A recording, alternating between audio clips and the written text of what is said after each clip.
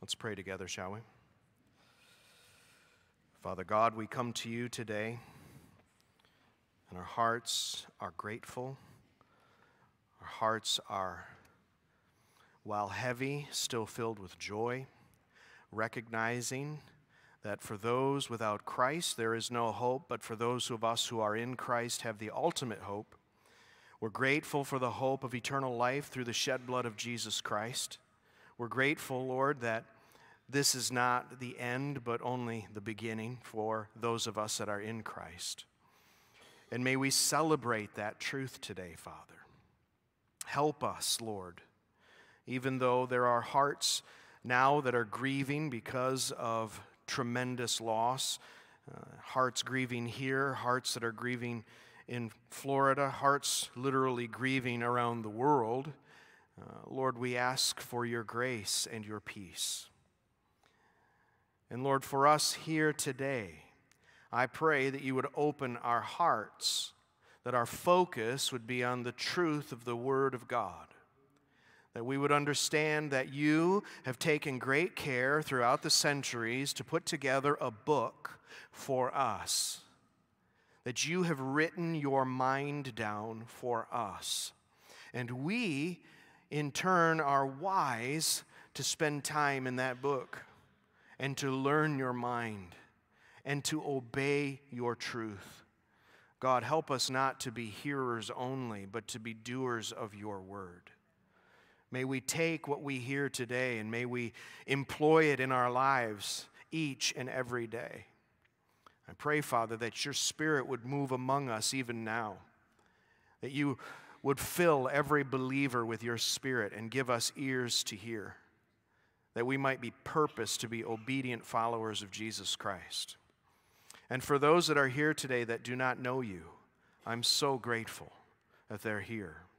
And I pray that your Spirit would be moving among them as well, bringing conviction and bringing a challenge to trust Jesus Christ as their only hope for eternal life. May they be born again even today. We pray for those 16 young people that are at church right now, down in Florida with Larry and Donna. We pray that your Spirit would move in their hearts so that they would turn from their sin and that they would trust Jesus Christ as their Savior. God, what a privilege, what an honor, what a joy it is for us to be together today. We are the church, and we praise God that you are our Father. And it's in Jesus' name we pray this. Amen. Busy, busy, busy, busy, busy. That's what we hear all the time. That's the cry of our age. We're busy, busy, busy, busy, busy. I am a total nerd. I have my planner here. In fact, Heather Gulgen was around here somewhere, was just mocking me for this. I don't know where you went, Heather, but she was saying, oh, look at all your colored pens are in order and all of that. Yes, I am proud of my planner. I am proud of this thing because nerds rule the world. Can I get an amen? Yeah, that's right. But this is the cry of our age, folks. The cry of our age is that we're busy, busy, busy. I'm just so busy. Honestly, when I ask people how they're doing, the vast majority of the responses that I get are, I'm busy. I'm just so busy. And I don't doubt them. I really don't. And I'm sure they are legitimately busy. I don't doubt that. The question is, I think the question for all of us is this morning, busy doing what? Busy doing what? And the next question should be, should we be doing what we are so busy doing? I think that's a very legitimate question to ask of ourselves. Should we be busy doing what we are doing? And these are questions that we as believers in Jesus Christ must grapple with. And like I said, I have my nerdy planner. I set my goals. I try to carry out my tasks with faithfulness and with productivity. And no doubt you have a planner or a calendar, or you have a Google calendar, or you're not a paper guy. Maybe you're a Google person. Doesn't matter. You have your tool that you use to keep yourself moving forward. so that you can accomplish your tasks every day, every week, every month, every year, etc. But what about God's planner for you? What about God's planner for you? What about the calendar that the Lord has for you? Does your planner or calendar match up with God's calendar for you? Are they in sync with each other? Do they have the same agenda? Do you have the same agenda on your day that God might have for you? Have you ever even considered that as a possibility? That He's concerned about that? Listen, if we're going to be busy, perhaps we should be busy doing the things the Lord has on His planner for us, right? Maybe that's where we should at least start our focus. There are many, ladies and gentlemen, many tasks and projects that the Lord wants us to be doing, and I'm excited to share two of them from the book of Colossians, chapter 4, verses 5 and 6. Two responsibilities that I believe are so important that Paul saved them to the end of his letter. And that really leads into the main thought that I want to share with you this morning. You only have so much time, use it wisely. Very poignant point this morning, folks. You don't know how much time you have left. We're grieving this morning because of a loss. None of us are guaranteed the rest of this day or the rest of this week. You only have so much time. Use it wisely. So what are these two responsibilities? Well, one of them has to do with how you walk, and the other one has to do with how you talk. So let's take a look at the first one, and this is the first point for the sermon. Use your time wisely as you walk with unbelievers. Use your time wisely as you walk with unbelievers. Each day, every day, you and I walk among those who do not believe. In fact, in most cases, we are surrounded more by unbelievers than we are by believers. They're either alive in Christ, the people that we are walking around, or they are the walking dead. C.S. Lewis identified this in his book, The Weight of Glory. I think it's a marvelous quote. He says, "There are no ordinary people. You have never talked to a mere mortal. Nations, cultures, arts, civilizations, these are mortal, and their life is to ours as the life of a gnat." In other words, not significant. But it is immortals whom we joke with, we work with, we marry, we snub, and exploit. Immortal horrors or everlasting splendors. Immortal horrors or everlasting splendors. That's a profound thought. And Jesus tells us clearly that there are more unbelieving than believing. I just read this morning in the Gospel of Luke, and I'll share it with you from Matthew chapter 7, verses 13 and 14. And Jesus said, "Enter by the narrow gate, for the gate is wide and the way is easy that leads to destruction, and those who enter by it are many. For the gate is narrow and the way is hard that leads to life, and those who find it are few." And so, the Apostle Paul gives a clear admonition to those in Colossae, and consequently us today, on how we are to walk. Look at verse 5. "Walk in wisdom toward outsiders, making the best use of the time." Walk in wisdom towards outsiders, making the best use of time. So we're to walk in wisdom towards those who are outside. So who are the outsiders? Those who have yet to bow the knee to Jesus Christ. Those who are not followers of Christ. And the challenge from Paul is that we believers ought to walk in wisdom around them.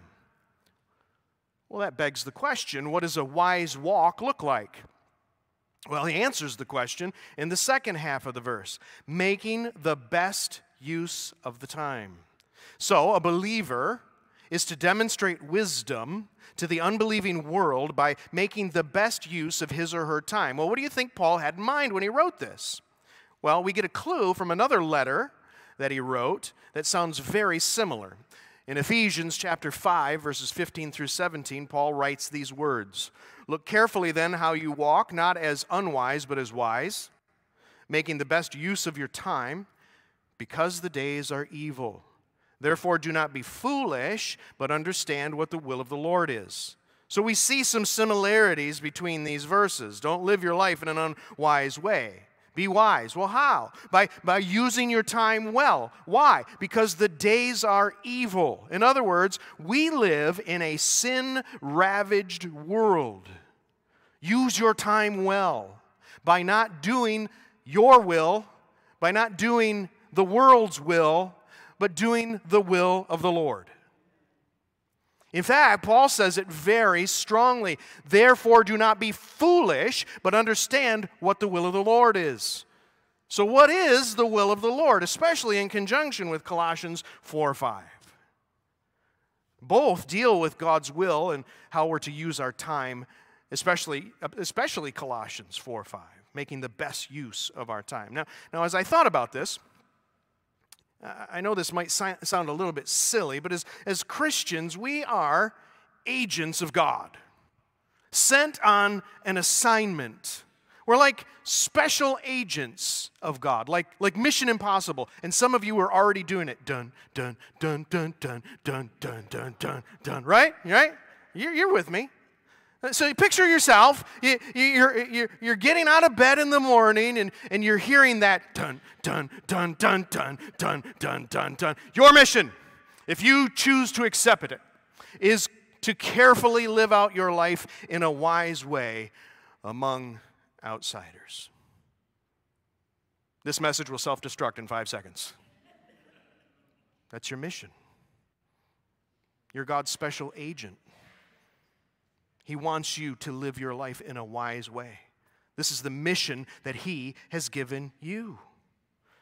And so because you and I are believers in Jesus Christ, if we are indeed believers in Jesus Christ, we choose to accept the mission. We choose to carefully live our lives in a wise way among those who are outside. But where are the instructions on the how? How do we accomplish this? What does this even look like? Well, the first thing we should do is start by defining the word wise. That'd be a great place to start. The word wise, Sophia, means insight, skill, prudence, sound judgment, shrewdness. I define it this way: the skillful application of truthful knowledge. The skillful application of truthful knowledge. Do you know who that sounds like? It sounds like God Himself. And where do we get to see God in action? In the second person of the Trinity, Jesus Christ. In fact, if you look in Hebrews chapter 1, verses 1 through 3, it says this: long ago, at many times and in many ways, God spoke to the fathers by the prophets. But in these last days, He has spoken to us by His Son, whom He appointed the heir of all things, through whom He also created the world. He is the radiance of the glory of God and the exact imprint of His nature, and He upholds the universe by the word of His power. The Son of God, God the Son, is the radiance of the glory of God, the exact imprint of God's nature. So we see Sophia, we see wisdom in Jesus Christ Himself. In fact, we can say that Jesus Christ is the very personification of wisdom.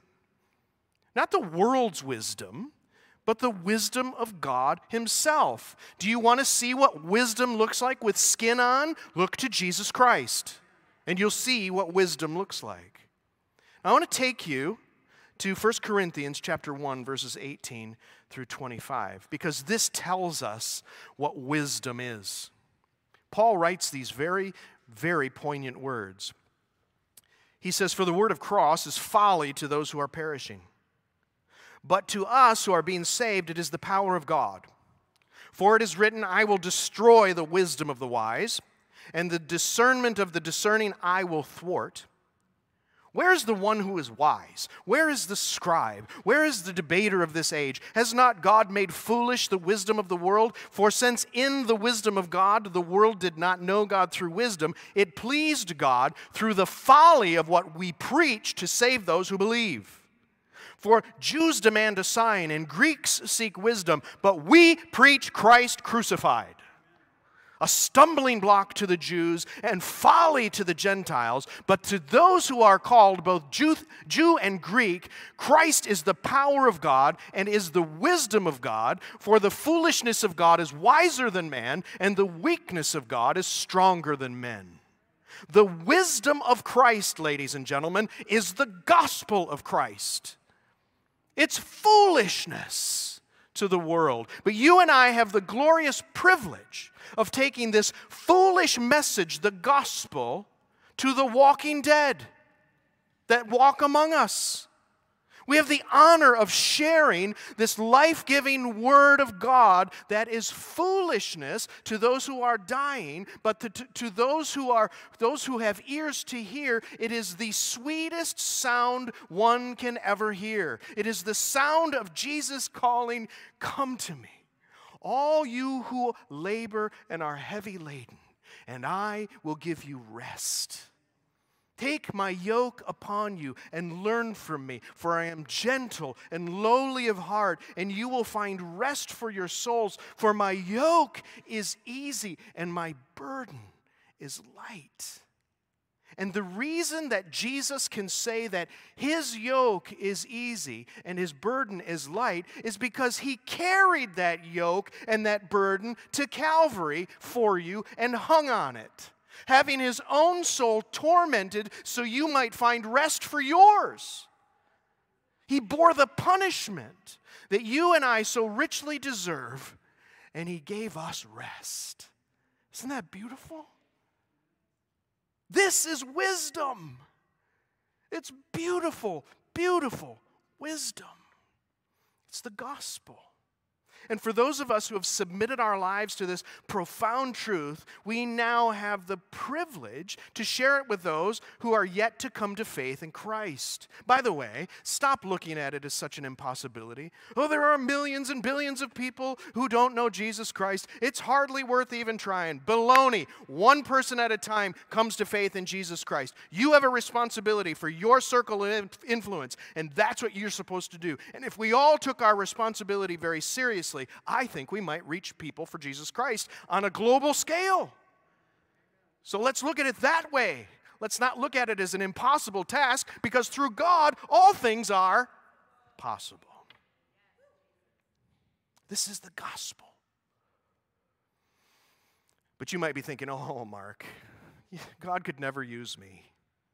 He could never use me. I have no Bible or seminary degree. I get all tongue-tied like a fool, like Moses way back in the book of Genesis. There's no way that God can use me. There are way better candidates out there that God can use other than me. Maybe that's what you're saying today.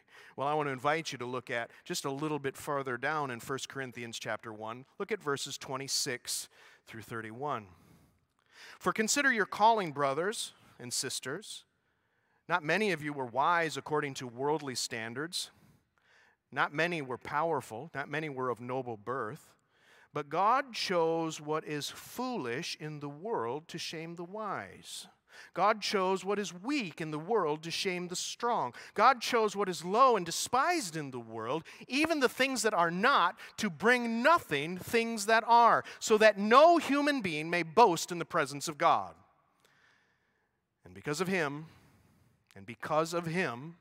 you are in Christ Jesus, who became to us wisdom from God, righteousness and sanctification and redemption, so that, as it is written, let the one who boasts boast in the Lord. God's not interested in you boasting, saying, look at how many people I led to Jesus Christ. You know why I'm in the ministry today? Because I'm a fool. And God uses the foolish things of this world to confound the wise. For the reasons you think that God cannot use you for the communication of the gospel are the exact reasons why He can and He will. So, how do you walk in wisdom? Walk like Jesus. Walk like Jesus. How do you make the best use of your time? Be a fool for Christ. By sharing the wisest message ever given, the gospel. How then, Romans 10 asks, Paul asks, how then will they call on Him in whom they have not believed? And how are they to believe in Him of whom they have never heard? And how are they to hear without someone preaching? And how are they to preach unless they are sent? As it is written, how beautiful are the feet of those who preach good news. Do me a favor. Look down at your feet. I'm serious. Look at your feet. Dennis is like, ew, I don't want to look at my feet. Paul commands us to walk in wisdom toward outsiders, making the best use of our time. So how beautiful are your feet? Are they carrying the foolish message of the gospel the way they should? And if they are, if your feet are doing that, your feet are absolutely stunning and gorgeous. They're beautiful. Listen, we only have so much time. We got to use it wisely, folks. And we need to be very wise in how we walk among unbelievers. But that leads us into the second point, and it's this. Use your words wisely because you only have so much time. Use your words wisely because you only have so much time. So Paul moves from the feet to the lips. And as the old saying goes, our walk must match our talk. So look at how Paul finishes this thought. Let your speech always be gracious, seasoned with salt, so that you may know how you ought to answer each person. Ladies and gentlemen, our words, your words, our words are powerful. They're powerful. And Solomon reminds his readers of this. He says in Proverbs 18:21, death and life are in the power of the tongue. Isn't that something? Death and life are in the power of the tongue. If you move to James, in the book of James, James chapter 3, verses 4 through 10, James expounds on this concept. He says, look at the ships also. Though they are so large and driven by strong winds, they are guided by a very small rudder wherever the will of the pilot directs. So also the tongue is a small member, yet it boasts of great things. How great a forest is set ablaze by such a small fire. And the tongue is a fire, a world of unrighteousness. The tongue is set among our members, staining the whole body, setting on fire the entire course of life, and set on fire by hell. For every kind of beast and kind of bird and of reptile and sea creature can be tamed. It has been tamed by mankind, but no human being can tame the tongue. It is a restless evil full of deadly poison. With it we bless our Lord and Father, and with it we curse people who are made in the likeness of God. From the same mouth come blessing and cursing. My brothers, see that these things ought not to be so. And so Paul, with this admonishment in Colossians chapter 4, this last admonishment in his letter, instructs his readers in the church to use their mouths for good, right? That's what he says, let your speech always be gracious.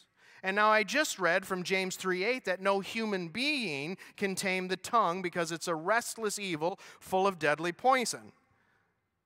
And so Paul comes along and says quite the opposite, right? But please notice what James says. No human being can tame the tongue, but God can. God, through the power of the Holy Spirit, can change the speech of a redeemed man or woman to reflect the character and grace of God Himself. My mouth does not function like it used to function before I was a believer in Jesus Christ. There was a lot of stuff that came out of this mouth that would make you blush today. And God changed that. There was a lot of gossip and slander. There was a lot of haughtiness and pride. And I still wrestle with that stuff. But God changes the tongue. Praise God for that. Only God can do this because only God can change the heart.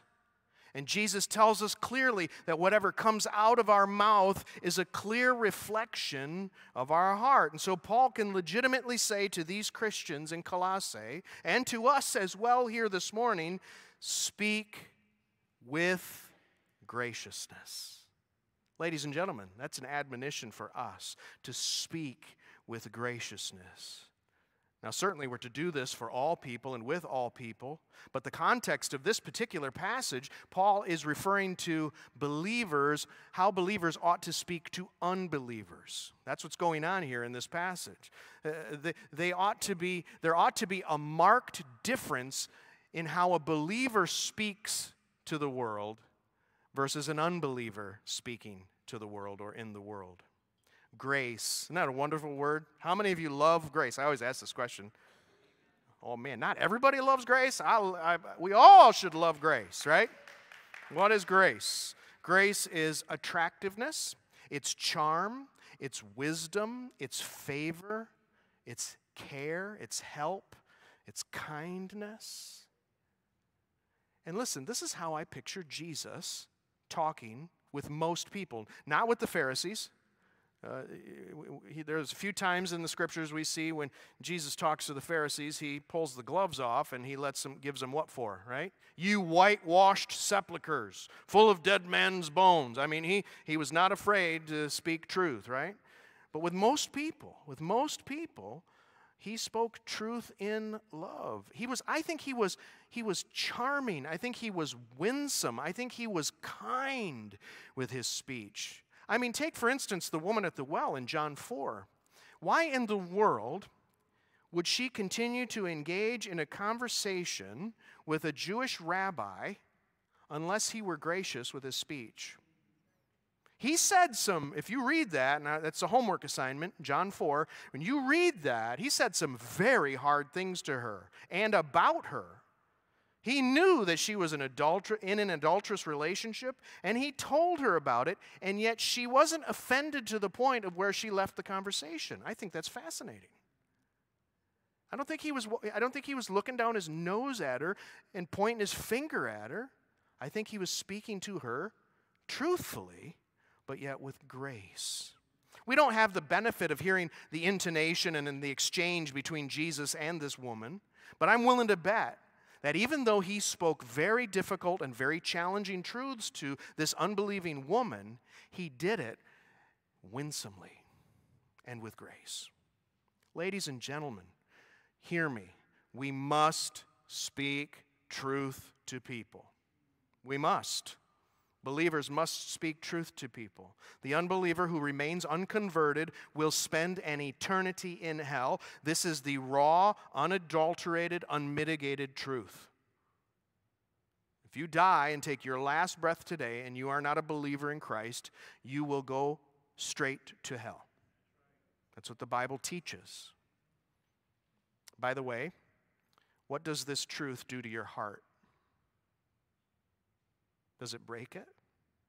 Does this truth break your heart? Does it tear it up? Does it cause compassion to well up in your soul? That person with whom you've worked for the last 5 years who doesn't know Jesus will spend an eternity in hell unless they turn from their sin and turn to Jesus as their only hope for eternal life. Do you talk to them about this reality? More importantly, how do you talk to them about this reality? If we can learn anything from Paul and Jesus, it is we are always gracious in how we talk to people who need Jesus. But Paul doesn't stop with graciousness, because graciousness in and of itself won't draw someone into a believing relationship or a saving relationship with Christ. Just being nice isn't going to save somebody, right? But if you throw a little salt in there, you might make them a little bit thirsty. I'm sure you've heard the old saying, you can lead a horse to water, but you can't make him drink. But there's another saying that goes along with that. I love that. I didn't draw that, by the way, but I just thought that was a perfect picture. You can lead a horse to water, but you can't make him drink. But you can put salt in their oats. Why in the world would you put salt in the oats of a horse? To make them thirsty, so they drink. Friends, you need to put a little salt in your gracious speech to make people thirst for more. Well, how do we do this? What does this even look like? Well, first, there isn't one single way that we do it. There isn't a one-size-fits-all approach. That's what Paul is saying at the end of verse 6. Look again at Colossians 4:6. Let your speech always be gracious, seasoned with salt, so that you may know how you ought to answer each person. Do you see that? Each person there. Bob is different than Sally, and Bill is different than Ralph. One approach may work well with one person and another with another person. My mother-in-law, Trudy, she told me her secret question that she asks is, do you have a church home? That's a great salty question to ask. It's a great question. Just do you have a church home? That's good. Let me give you some other salty suggestions. J.A. Meters, he's a pastor from Tomball, Texas. He gives this suggestion. He says, if you struggle to get the conversation with your friends or neighbors or barber or whomever rolling towards the gospel, there's one question that you can ask that will get you there quickly. What do you think Jesus is doing right now? That'll get him thinking. What do you think Jesus is doing right now? He goes on to say that he recently asked this question of a restaurant worker or server at a restaurant, and this particular server was struck. What do you mean? What is he doing? He's dead, she said. He's not alive. And the pastor says, she picked up on my grammar. And all of a sudden, the red carpet rolled out for me to tell her that Jesus is not dead. He folded up his grave clothes, walked out alive, and is still alive today, and desires for her to be saved. Boom! And then he gives her a list of scriptures that I'm going to share with you right now. Jesus is today inviting sinners to faith in him. The one who hears our good news in evangelism hears not our voice, but the voice of Jesus. Jesus also is holding the universe together with his words. You know, we're worried about, is this planet going to make it very long? This planet will make it as long as Jesus holds it together. That's all we need to worry about. Because he's holding it together with his word. In him all things hold together. Jesus is sitting at the Father's right hand, according to Hebrews 8:1. Jesus is interceding for his people, Romans 8:34. Jesus is the mediator of the new covenant with God, Hebrews 9:15. Jesus is powerfully working among his church, 2 Corinthians 3:13. And Jesus, ladies and gentlemen, Jesus is coming back. And if it were today, that would be just fine with me. It would be just fine with me. Remember, the power of those two little letters is because Jesus, ladies and gentlemen, is alive. He is alive. J. Warner Wallace gives another question, an important question. He says this is the best question that you can ask. What do you think happens after we die? It's a great question. He says there's three reasons why that this particular question is so powerful. He says, number one, it's diagnostic. You will learn their worldview right away when you ask someone, what do you think happens after we die? It's diagnostic. You're going to learn a lot very quickly. He says it's disarming. He goes on to say this, questions about the afterlife are often easier to ask than questions about God, even though the discussion of one inevitably leads to the discussion of another. Many people have given thought to issues of life and death and earth and all of these things, but haven't seriously considered the existence of God. And he goes on to say, you'll be surprised how many people are willing to talk about this particular question.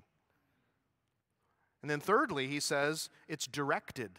So it's diagnostic, it's disarming, and it's directed. He says the question, what do you think happens after we die or when we die, is directed at the most important offer there is, the gospel of Jesus Christ, forgiveness and eternal life. That's where we drive them, folks, when we ask a question like that. We're not just taking a survey. We're trying to lead them to Jesus. There's hundreds and hundreds of more ideas online. I just Googled questions to engage people in evangelism. If you just Google that, there's tons of stuff that you can do some research for yourself. 28 years ago, this October, someone asked me a question that is forever burned in my memory. And I'm forever grateful for this question and the follow-through. And the question is, would you like to do a Bible study with me? That's the question. Would you like to do a Bible study with me? It was a simple question that God used to propel me into His Word with someone who knew the Word. And it was that question that set me on the path to redemption. So for me, it was that question. For someone else, it might be another question. Each person's different. One size doesn't fit all. But that question to me was gracious, but it had enough salt in it to make me thirst for more. And God used it. And folks, I'm standing here today because of it. You have no idea. You have no idea what God might do with someone that you talk to 28 years later. You have no idea. So don't sit there and say, God can't use me. God uses the foolish things of this world to confound the wise, folks. He's not interested in anything else than your obedience. And He will use you in ways, if you obey Him, He will use you in ways that will blow your mind. You only have so many words you will speak over the course of your life. And when I think about that, it's convicting. I've said some really foolish and dumb things, and I'm glad that I don't have a recording of all of them. Unfortunately, I'm recorded enough as it is, but I don't have a recording of all of those, but it's embarrassing when I even think about it. But let me challenge you with this. Why not purpose doing what Paul says in this passage when it comes to dealing with the lost, when it comes to dealing with your friend or your neighbor or your family member, whoever God places in your path, maybe even a server at a restaurant? Why not let your speech always be gracious? Listen, I've been to restaurants with Christians who have been rude and mean and nasty to the servers. And then we talk about, spiritual things. And then they're just curt and rude and mean to the God forbid. That is a God-ordained opportunity. And get one of those cards I gave you, and you pull that card out, and hey, Trudy, do you have a church home? Or what do you think about God? Or what do you think happens after we die? And see what God does with it. Open it up. You have no idea. But we've got to be gracious to everyone that comes across our path. Who in the world do we think we are when we're rude to somebody? When we're rude to somebody, we're placing ourselves over them, aren't we? God forbid. So let your speech always be gracious and put a little salt in it so they get thirsty for more, that you may know how you ought to answer each person. Why don't you try that this week? I'm sure you can find some time throughout this week to obey the Lord and talk to someone about Jesus. I bet you can.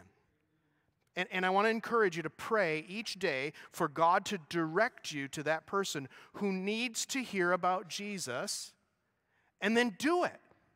Absolutely do it. Start up a gracious conversation with them, and then ask them a salty question and see where God takes it. Like I said, if you're scared to death, get one of the cards that are out on our table out there. These little cards are amazing, the True Life cards. You can just hand it to them, shaking, scared to death, and go to that website, and then run for your life. And God may just use that foolish action to lead that person to Jesus Christ. You can do this by God's grace. Listen, we only have so much time. We have to use it wisely, and we have to use it wisely according to God's terms, not our terms. God defines what wisdom is. We don't define what wisdom is.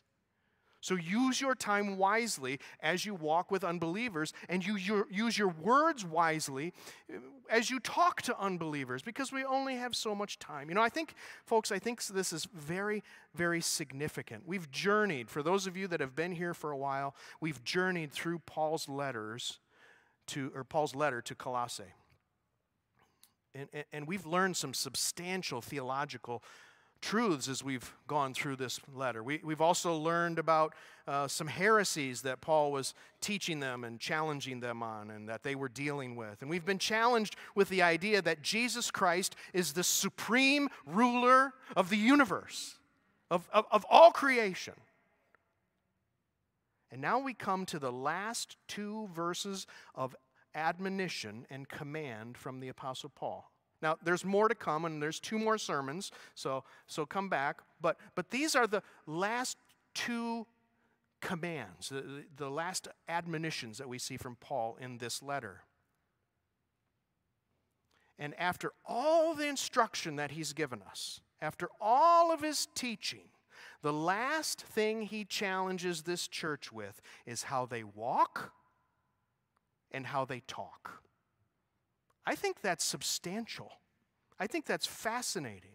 More specifically, that their walk and their talk are to be used to witness about Christ. This is the very best use of their time. Yes, folks, we're a busy people. We all have our nerdy day planners, right? We have these things. Well, except Dennis, he's retired. His wife just tells him where to be, right? Is that right? Okay. Well, she's your day planner, right? So you have one. Okay. We all have our planners. We all have these things. But remember, if we're going to be a busy people, which we already are, perhaps we should be busy doing the things the Lord has in His planner for us. So in light of this, I ask you, what changes do you need to make to your planner so it agrees with God's planner for this week, to accomplish what God would have for you in the limited time that He has given you? My earnest prayer for you that are a believer in Jesus Christ, for those of us that believe in Jesus Christ, my earnest prayer is that you make the best use of your time that He has entrusted to you. For those of you that do not know Jesus Christ, my earnest appeal to you is that you trust Jesus Christ as your Savior, and that you don't waste any more time waiting. The Bible is clear. Today is the day of salvation. Place your trust in Christ as your only hope of eternal life. If you're not quite sure how to answer that question, where do I go? Or what happens after I die? If you're not sure about that answer, I want you to leave here today sure about that answer. And I want you to come and talk to me about that, or I'll get someone to help you with that if you don't like talking to me. That's fine. I just want you to be sure that you know, beyond a shadow of a doubt, that you have a place with God in heaven for all of eternity. That would be the best use of your time today. Father, thank you. Thank you for the privilege that it is that we have to come together and worship you. Lord, I pray for all of us. It's convicting to me to read this passage. And Lord, I want to walk in such a way that uses the time that you've given me in the best way possible. I want to talk with speech that is always gracious and seasoned with salt. I want to be thinking about people that from an eternal perspective, like C.S. Lewis challenged us, that they're immortal horrors or eternal splendors. God, help us to have an eternal perspective. Forgive us that we get so wrapped up in this world and we lose sight of the eternal. That every one of us in this room will spend eternity in either heaven or eternal condemnation in hell. Oh God, help us to either praise you for that or to repent and become a follower of Jesus today. And it's in Christ's name we pray this. Amen.